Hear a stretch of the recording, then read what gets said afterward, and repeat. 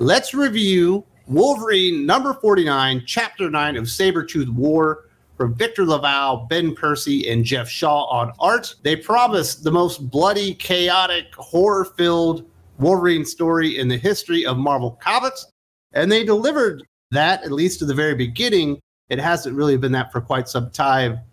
And there's a big bait and switch on this one, Doc. The cover had Wolverine in that goofy, stupid armor trying to kill Sabretooth, and at no point do they even come into conflict. No, it says the adamantium armor unleashed. It is never unleashed.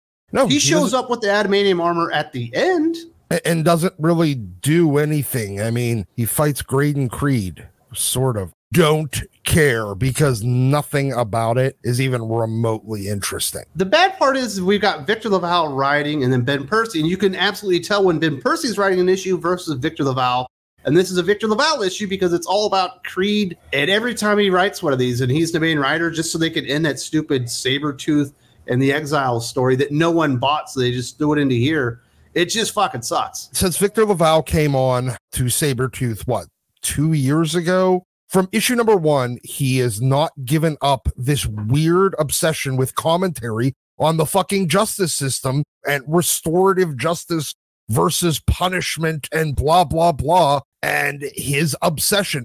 Honestly, he feels like the fake imaginary white guy in there that looks like Doug Ramsey but isn't, that's absolutely certain everybody can be rehabilitated. Creed spends this entire issue proving some people fucking can't. Let's get into the comic book itself, because we do need to talk about the art from Jeff Shaw, because they absolutely waste a pretty well illustrated Jeff Shaw issue here. There are a lot of flashbacks that do contain at least some gore and violence and stuff in it, thinking about the things that Creed has done in his past. You know, he demonstrated a lot of skill actually in this book. He aped a number of different classic Sabretooth artists' styles. He aped Mark Texeira. He tried to ape Joe Mad. It was a little meh on that. Tried a little bit on Chris Bacalo. He demonstrated a lot of unique style on this. As an artist, he has a very wide range of ability just for it to do nothing. There's a lot of really menacing poses from Creed, and then that's about it. He's definitely the MVP of the book. It's not even close. This is the one reason to read this book. It's not quite at the level where it's good enough to still buy the comic but ignore the word bubbles and just make up your own story to go with the cool art. Not quite at that level, but it is very, very good.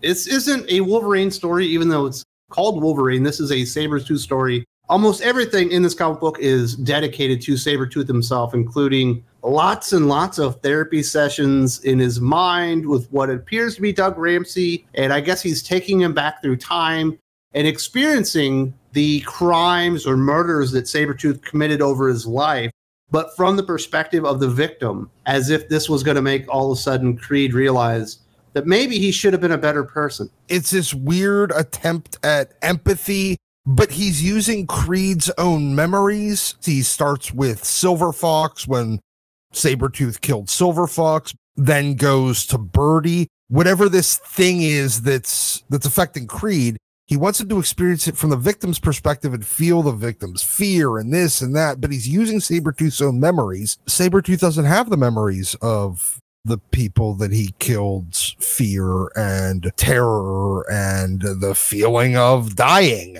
Didn't make any practical sense, and we can focus on that, but you have a guy that relished murder. He got a glow from it. Just because he gets to experiencing it from the perspective of the victim, that's going to make him regret it? Or do you think that's going to make him, get off on it fucking more? I'll tell you, there was a moment where he's thinking about, I guess, a masseuse that he murdered. And I thought he was going to take advantage of himself. I know, exactly. It's a literal psychopath. Him knowing how scared his victims are is going to make him regret it? Or do you think it's going to make him like it more? It was weird because it's pretty much established that Sabretooth is a serial killer. He's the antithesis of Wolverine. He's incorrigible. He can never get better. It's not Doug Ramsey. Who was actually trying to talk to him? Is it the Venus flytrap that caught him? I feel like it's somehow still connected back to the Krakoan pit. But Krakoan left the island. It's I on know. the run. I can't tell who he thinks is the one actually doing this, honestly, it's Victor LaValle. There's your answer. The only thing that makes sense really about this is Victor Creed rejecting all of it and being like, what are you, stupid? I like murder. I am who I am, and I've done all these things, fully conscious of what I'm doing. I don't feel like I need to be rehabilitated. I feel like I am the man that I always wanted to be, and he emerges from the Venus flytrap unchanged. It's proving that he is unable to be altered through screwing with his mind. The same way that Wolverine popping his claws through Sabretooth's brain didn't fix him, the way that Xavier working on his brain didn't fix him, the way that Birdie being able to give him the glow after murdering people. Birdie was able to give him that because she was like a low-level telepath, because she was able to feed that thing for him. That didn't matter because he still ended up murdering her. I guess this whole point is that Sabretooth is utterly and completely irredeemable. But we already knew that. Yeah, I know. None of this is new information. I don't know what new story Victor LaValle is trying to tell here, except for his weird obsession with commentating on the prison systems. The other big portion, I guess, of the comic book, even bigger than Wolverine still, is Bad Seed. And I guess Bad Seed was the worst version of Victor Creed's kids that he thought would become more powerful than him. So he like tucked him off in some pocket multiverse or something. I'm not really sure. He imprisoned him. He's basically like half robot. And you've had the rest of the Creeds that were left trying to finish off the X-Force and Krakoa and all that stuff. And then they brought out Bad Seed because they lost faith in Victor. And he's turned on everybody, and he's in charge of his Sentinel. He destroys all the other Sentinels. He destroys all the other Creeds and believes that he is the only one left. I guess maybe he also wants to defeat Wolverine. I'm not really sure. It was Graydon Creed. He was in charge of Friends of Humanity.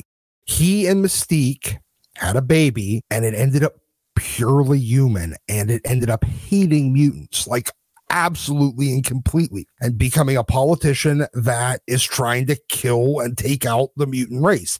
That's how you make somebody worse than Sabretooth. Instead, they just decide to take a bunch of bits and pieces of other mutant characters and their history, because this has little pieces of Cable with him being half connected to robots and sent off to some pocket dimension or future or whatever in order to get better. But it also reminds me of Cable's kid, Genesis, that ends up becoming Holocaust because he ends up somehow absolutely terribly worse. It's like, hey, did you just read, like, skim the Cliff's Notes on Cable and decide to make Graydon Creed into him, but evil? We already had that. It was called Strife. Nothing here is new. And it's just really, really boring watching him try to kill mutants, but then also taking out the Sentinels that are also trying to kill mutants. Seems really, really fucking retarded.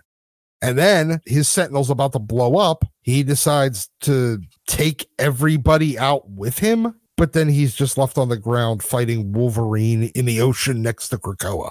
Speaking of Wolverine, there ain't much of him in here. I think maybe he gets 3-4 pages at max. There's some really stupid stuff in here. You know, the adamantium armor, clearly a marketing gimmick. It's a first appearance, Doc. This thing could be worth $7 in 15 years because we got the first appearance of the adamantium armor. And he's just like verbally filleting the fucking exiles. And at one point, before he drops down to the surface of Krakoa to formally encounter Bad Seed, he like goes forehead to forehead and tells one of the stupid exiles, is like, "You're the greatest." I was like, Wolverine going forehead to forehead with a worthless mutant for no reason. I don't like Wolverine anymore. We've reached that point where I don't like Wolverine anymore. I didn't know that that was possible because it's not him. I blame Jason Aaron for it, and I don't get it. Why Wolverine has this weird father syndrome when it comes to Itty. They never explained why. Wolverine just somehow became her, like, dad. Then she ended up in prison for reasons I don't fucking know, and decided to go evil, join Sabretooth and his exiles to get out of there. And now Wolverine completely forgives her and being her dad again. I blame Jason Aaron because none of this stuff existed for any reason until he just stuck it in there. Guy ruined the fucking character of Wolverine. Well, the adamantium armor ain't much better. And it says adamantium armor unleashed on the cover. That doesn't happen.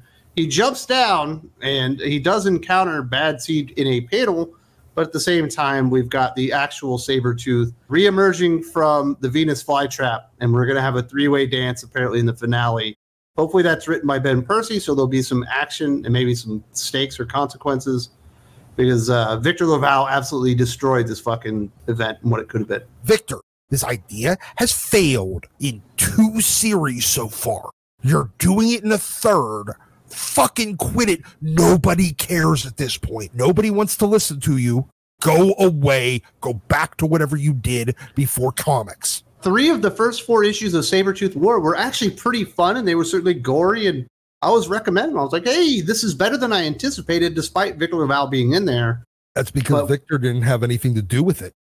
Yeah, but once he clearly took over the story and it became about Sabretooth and the Exiles, the thing just has been listless and lifeless and boring, despite good art and a couple of moments here and there that are somewhat exciting. I don't think the adamantium armor works for the character. I think it's a stupid concept. It's clearly a money grab, a cash grab or whatever, completely soulless like everything else going on with the X-Men these days. I don't particularly recommend this comic book. It's got art. It doesn't have any heart. It doesn't have a good story. But the art is good, so I would give it like a 2 out of 5, maybe like a 4 out of 10. You know, look at the art. It looks nice. And it's a failed opportunity because Sabretooth War did start out pretty decent. I think you're being really, really generous on this. I would say I'm not buying this. I don't recommend you buy this. I give this a 1 out of 5 because of the art. If it was just for the story, it would get a, like 0.25 out of 5. I think you giving it a 2 is incredibly generous. I feel like my 1 star is extremely generous, and that's only because the artist managed to homage Mark Texiera and Chris Boccolo fairly well at different times in this book. Yeah, so that was not a recommend. What a disappointment. We've got one more issue in this, and then we got the big X-Men reboot happening. If you would like more coverage on that, more reviews, and lots of reviews about this new X-Men reboot, because Doc and I are going to cover a lot of it, you do need to go over to Think Critical Patreon, and you will get this entire review. When we record it, it's about 22 minutes. When it's on YouTube, it's going to be about 12 minutes. We'll also get the fully unedited version of the conversation about Tom Brevoort's interview this week as well. Definitely check that out. If you want some more Doc in your life, there's a link in the video description.